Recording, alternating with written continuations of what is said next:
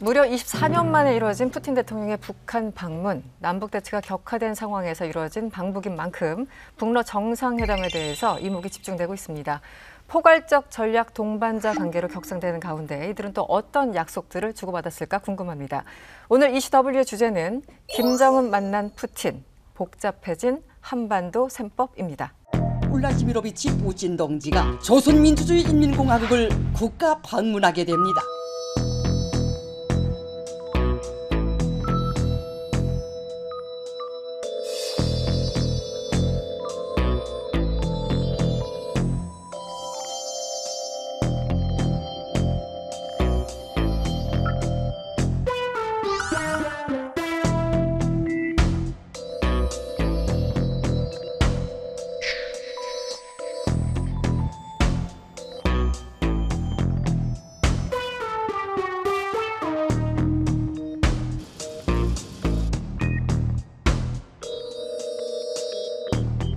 For Russia and the outlier nation, North Korea. I know the terminology used to be axis of evil. This may be the 2024.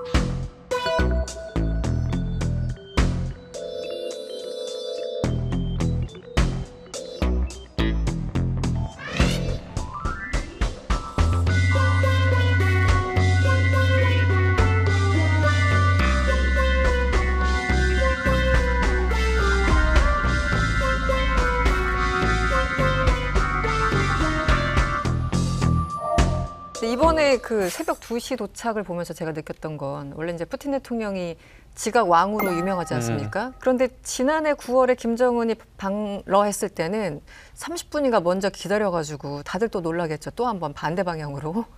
이번에 저는 새벽 2시 도착을 보면서 뭔가 의도된 또 지각이 아닐까. 왜냐면은 그 직전에 방문했던 곳이 그렇게 멀지 않은 곳이잖아요. 시차도 없다고 하던데. 어떻게 보셨어요? 저는 이번에는, 그러니까 원래 푸틴이 그걸로 유명하죠. 뭐 그 영국 여왕도 굉장히 기다리게 하는 그렇죠. 그런 아주 유명한 사례도 있었고, 근데 이번에는 제가 크게 의미를 안 두셔도 될 것 같다는 좀 개인적인 생각을 갖고 있는데, 정말 러시아에 있었을 때 그 전에 있었던 일정이 생각보다 길어졌고 그 길어진 이유가 있어요. 그러니까 현장에서도 뭐 사람들과 만나기도 하고 또 현장에 있는 그 주에 있는 주지사와의 만남도 길어지고 있고, 그러니까 실제로 푸틴이 뭔가에 북한에게 신호를 보낸다기보다는 말 그대로 현장 스케줄 때문에 그렇게 길어진 부분이 아니지 않을까 개인적으로 생각합니다. 네. 지금까지 살면서 또 이쪽 분야를 공부한 사람으로서 제 지식이 뭐 천박할지는 모르겠지만 남의 나라를 정상 초청 받아가지고 방문을 하는데 이렇게 새벽에 간 것은 제가 알고 있기로는 처음이에요. 쉬운 일은 아니죠. 네, 제가 알고 있기로는 이거는 어떠한 이유를 대더라도 대단한 결례다라고 생각을 하는 거고요. 그런 차원에서 보면은 이제 원래는 9시 15분에 도착하도록 돼 있었거든요. 화요일 날 저녁 9시 15분에. 그런데 수요일 날 새벽 2시에 22분에 도착한 거잖아요. 그러니까 사실상 김정은 입장에서 보면은 여러 가지 준비를 많이 했단 말이에요. 그 시간이면은 사실상 뭐 김일성 광장에서 또 야간 조명 쇼도 이렇게 하면서 이제 푸틴 대통령의 마음을 확 사로잡을 수 있는 그런 프로그램을 엄청나게 준비했을 텐데 그게 다 이제 무산된 거죠. 그리고 밤 새벽 2시에 오니까 뭐 가족을 데리고 나올 수 있겠습니까? 당정군을 데리고 나올 수 있습니까? 그 시간에 예포를 쏠 수가 있겠습니까? 아무도 못하는 거죠. 그렇죠. 그러니까 그 속에는 김정은의 서운함도 충분히 배어 있었다. 저는 그렇게 생각합니다. 네, 지난해 9월에 대해서 이제 화답하는 의미도 있었고 사실 이번에 왜 지금이었을까요? 푸틴이 평양에 간 게. 아주 이제 절묘하다라고 저는 생각을 해요. 네. 이제 아마 푸틴 대통령이 요구했던 시기가 있을 거고 그다음에 김정은이 요구했던 시기가 있을 겁니다. 김정은이 요구한 날짜는 이제 언론에 보도된 것처럼 아마 6월 25일이 되겠지요. 그래서 이 러시아가 북한을 건국하는 데 결정적인 역할을 했고 그리고 북한이 남침하는 데 결정적인 역할을 한 것이 바로 러시아이기 때문에 그 날짜를 6월 25일로 좀 맞췄으면 좋겠다는 그런 생각을 했을 거고요. 이제 푸틴 대통령의 입장에서는 다르죠. 뭐냐면은 그 날짜를 맞춰서 가면 완전히 이제 덤태기를 쓰는 거잖아요. 네. 그런데 그 덤태기를 피하면서도 어떻게 자신의 의지를 이렇게 내보일 수 있는 날짜가 언제일까? 그걸 아마 고려했던 것 같아요. 좀 전에 우리가 G7 정상회담 얘기를 하지 않았어요. 그래서 G7 정상회담이 일주일 전에 있었고 그리고 이제 다음 달 되면 워싱턴에서 나토 정상회담이 있습니다. 그런데 G7 정상회담의 공동성명과 나토 정상회담의 공동성명은 그 핵심이 뭐겠어요? 그 핵심은 결국은 러시아가 우크라이나를 침공한 것은 잘못됐다. 그래서 거기서 철수해라. 그리고 우크라이나를 우리는 적극적으로 지지하겠다. 이런 내용이란 말이에요. 그러니까 G7 정상회담과 나토 정상회담 사이에 지금 푸틴 대통령이 방북했잖아요. 그래, 너희들이 아무리 그래도 나는 my way, 내 갈 길을 간다. 북한으로부터 우리가 서로가 협력해야 될 게 얼마나 많은지 너희들이 아무리 비판하더라도 나는 내 갈 길 가는 것을 보여주겠다. 그 날짜가 절묘하게 아마 떨어진 것이 이틀 아니겠냐. 결국은 네, 하루가 결국은 됐죠. 하루가 됐지만. 네.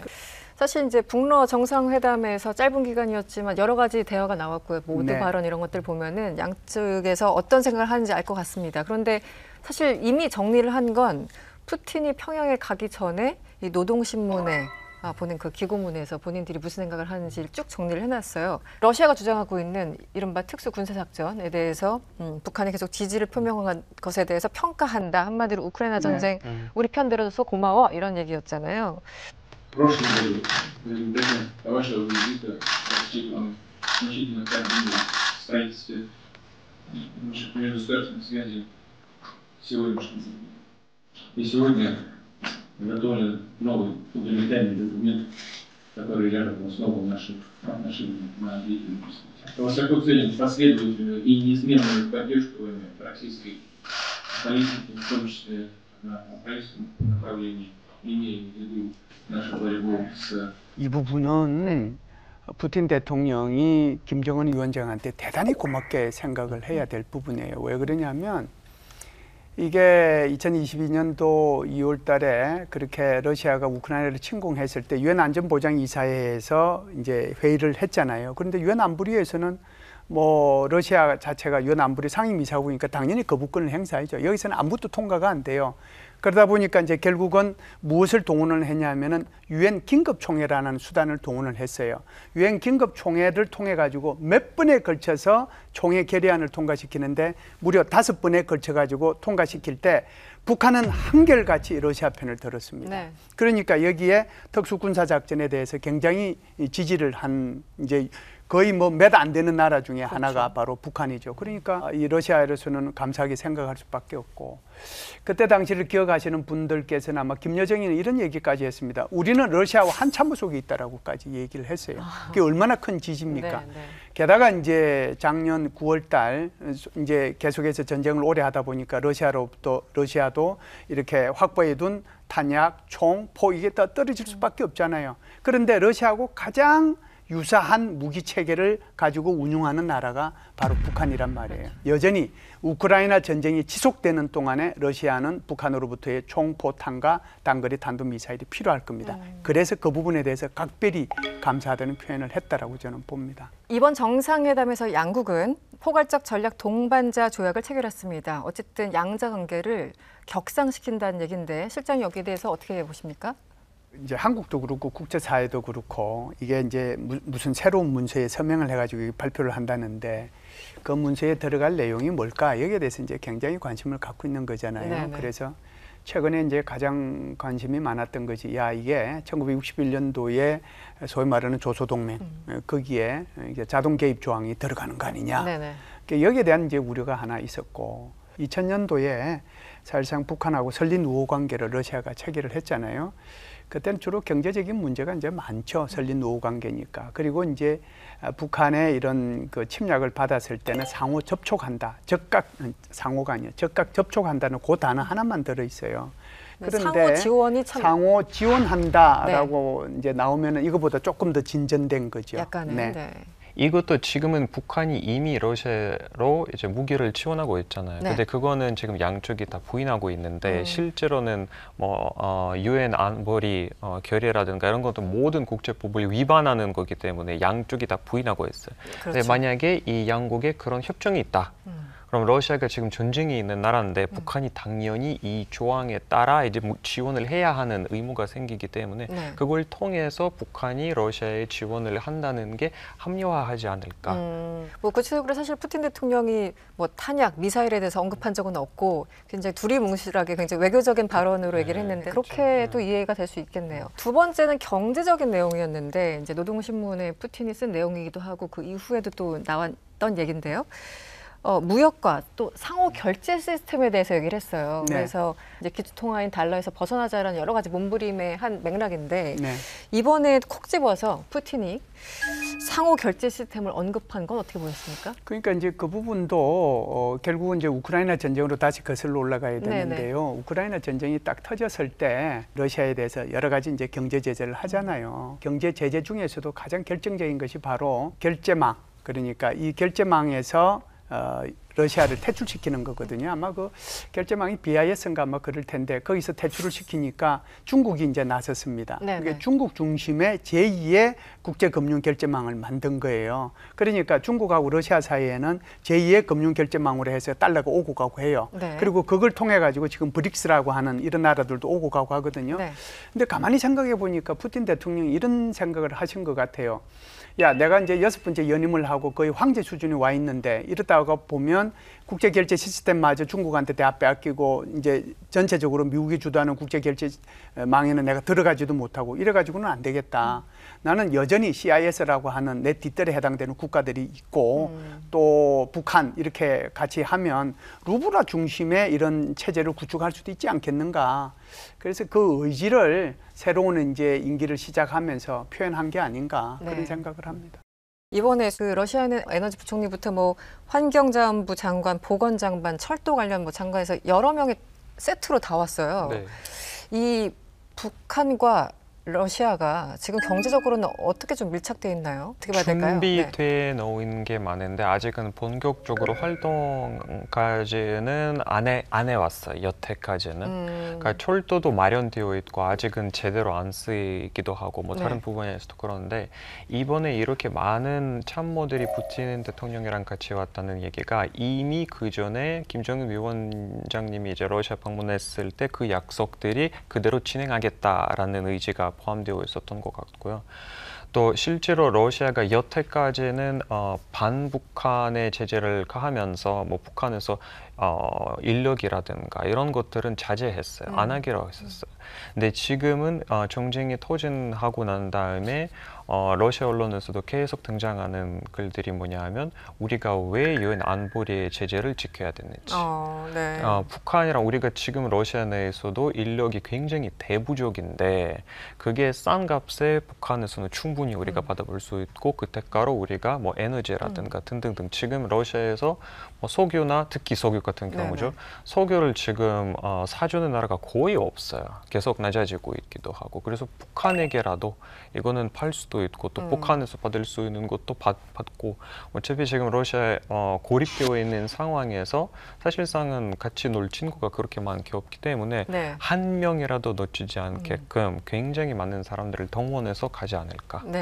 전쟁 이전에 러시아 언론의 북한에 대한 스탠스와 지금의 북한에 대한 그런 나오는 말들이 굉장히 달라졌습니다. 어떻게 달라졌죠? 예전에는 그래도 북한이 그래도 동북아 아시아에 있어서는 우리가 뭔가 협력해야 할 대상이다. 문제라는 단어까지는 등장하면서 우리가 해결해야 할 문제 라고 얘기를 나왔다면 지금은 굉장히 좋은 긍정적인 측면에서만 나오고 있습니다. 뭐 북한은 상당히 뭐 교육 시스템도 굉장히 좋고 기술적으로도 뛰어난 나라고 뭐 우리가 같이 우리의 힘을 합치면 뭐 어떻게 될 거고 뭐 등등등 이런 얘기가 계속 나오고 있어요. 거기에다가 이제 소위 말하는 삼각관계라는 표현이 등장했는데 동북아시아에서 이제 한미일 이런 삼각과 그에 반대되는 북중러 삼각이 이제 형성되어지고 있다. 그래서 우리가 남쪽의 나토가 이게 아시아 나토라고 얘기를 하거든요. 아시아 나토가 생긴 만큼 우리도 러시아식 나토를 만들어야 된다. 그런 류의 해석글이 굉장히 많이 나오고 있습니다. 이제 양쪽 다 이해관계가 맞는 거잖아요. 지금 러시아는 무기가 필요하고 또 공장 돌릴 한마디로 노동자들이 필요하고 북한은 자원이 필요하고 네. 외화벌이할 또 이제 송출해가지고 외화벌이를 예. 해야 되고 그렇게 해석을 해도 되는 겁니까? 어떻게 보셨습니까? 제가 볼 때는 이제 이 러시아하고 네. 북한의 이런 협력 관계 이것은 한시적이다라고 생각을 해요. 한시적이다. 왜 한시적이냐 네. 하면 사실상 이번에 24년 만에 그 푸틴 대통령이 북한을 방북을 했잖아요. 그러면 더 쉽게 얘기해서 작년 9월까지로 그냥 대충 퉁치면은 한 23년 동안 북한하고 중국 사이에 아무것도 없었잖아요. 그냥 너 있냐 나 있냐 있는지 러시아. 없는지도 모른단 말이죠. 네. 그렇게 지내왔어요. 네. 그런데 갑자기 지금 북한하고 러시아하고 가까워졌어요. 그게 왜 그럴까요? 딱 우크라이나 거기까지. 전쟁이 끝날 때까지는 총포탄이 필요하고 하니까 가는데 그 뒤로는 한국과의 관계가 훨씬 더 중요합니다. 그렇기 때문에 푸틴 대통령이 지난번 그 4일 날이죠. 한국이 우크라이나에 직접 그렇게 살상 무기를 제공하지 않는 것에 대해서 감사하게 생각한다. 네, 네. 그 말이 뭘까요? 네, 네. 그리고 지금 그 사람뿐만 얘기한 게 아니고 한국에 있는 러시아 대사도 같은 비슷한 말을 했습니다. 네, 지난 10일 날. 이 말의 의미는 결국은 전쟁이 끝나면은 바로 러시아와 한국과의 관계를 복원시키겠다는 강한 의지를 갖고 있거든요. 한번 생각해 보시죠. 북한하고 러시아 사이에서 서로 뭘 주고받죠? 총포탄 빼고 나면은 아무것도 없어요. 그 나라가 중요하겠어요. 한국이 지금 수출이라든지 또는 GDP라든지 그다음에는 국가의 경쟁력이라든지 그런 것들이 정말 러시아로 봐서는 무시할 수 없는 그런 상대인데 한국이 더 중요하겠어요. 그래서 이거는 한편으로는 조금 과시적인 면도 있지만 네. 한시적이다. 저는 그렇게 규정하고 싶습니다. 영어에서는 friends with benefits라는 표현이 있어요. 이게 딱 그거인 것 같아요. 딱 필요할 때 내가 필요할 만큼 가져가고 필요가 없어지면 바로 버리는. 이거는 첫 번째 지금 푸틴의 전략이고 두 번째는 북러 관계에 있어서 제일 큰 변수가 뭐냐면 중국입니다. 네네. 지금도 푸틴 대통령의 평양에 그렇게 간 게 중국이 상당히 안 좋아하고 있는 마음이 그래도 보여집니다. 네네. 중국 입장에서 봤을 때는 자기들 밑에 생각하고 있는 북한과 러시아 같이 이렇게 너무 친한 친구가 되는 게 중국 입장에서는 또 안 좋은 네. 현상이 될 수 있기 때문에 푸틴이 원해도 중국이 어느 정도의 딱 선을 긋고 너의 여기까지만 그런 선이 있을 것 같습니다. 구정 기자님 참 동상이몽 같다는 생각이 드는데 요즘 이제 외신 보면은 북한과 러시아, 중국 그리고 이란까지 해서 뭐 대격변의 축들, 뭐 엑시스라는 단어를 쓰면서 이런 식으로 표현하는 경우도 많아요. 악의 축 예전에 근데 러시아랑 북한하고는 확실히 밀착하는 것 같고 중국은 좀 대면대면하고 또 그 와중에 같은 날 한국과 중국 간에 이제 2+2 외교 국방 대화도 열려가지고 중국이 답답해하는 중간에서 약간 그런 모습이 보이는데 각자 생각을 하고 있는 거겠네요. 지금 보면 어떻게 보세요? 이게 원래 작년 재작년까지는 무슨 북한은 아니고 이제 러, 중, 이란 네네. 이들이 무슨 짓을 하고 있는 것이냐. 미국에 반대해서 연대하고 있다. 지금 거기에 또 살짝 북한도 붙은 걸 보면은 사실 어떻게 보면 이거는 서방 언론들이 일종의 세계에서 지금 왕따가 된 나라들, 고립된 나라들, 이 나라들에 대해서 하나로 묶어서 좀 진영을 갈라놓는 어떻게 보면 제가 보기에는 좀 그런 측면이 강한 것 같고 이란이 필요로 하는 거는 제재를 받고 있기 때문에 돈인데 러시아는 돈을 줄 수가 없거든요. 네. 그 이 관계가 어디까지 갈 거냐. 서로 딱 필요한 부분까지만.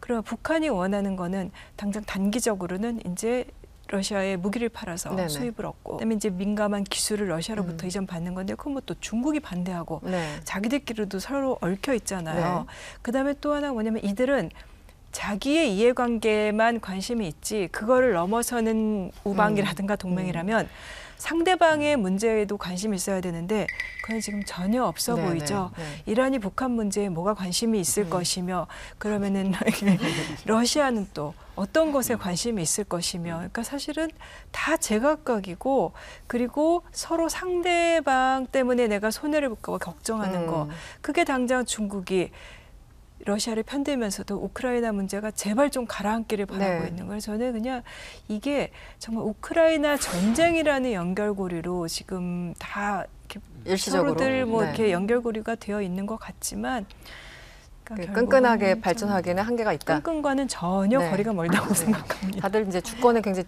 집중하는 예, 나라들이긴 예. 하잖아요. 그 남의 나라에 관심 두지 말아라 이런 국가들이기도 하고. 중국과 러시아 사이에는 3대 원칙을 정해놓은 게 있습니다. 네. 동맹을 체결하지 않는다. 그리고 두 번째 원칙은 대결하지 않는다. 세 번째 원칙은 제3자를 대상으로 해서 겨냥하지 않는다. 이게 이제 3대 원칙인데 네. 중국과 러시아 스스로가 이제 자기네들끼리 동맹을 안 한다고 그랬기 때문에 이 동맹으로 발전될 가능성은 없는 거죠. 그리고 이제 여기서 중요한 것이 북중러 삼각관계, 이것이 이제 신냉전으로 가서 뭐 남방 삼각관계하고 이걸 어떻게 볼 거냐 하는 건데, 제가 볼 때는 뭐 전혀 아니라고 생각을 해요.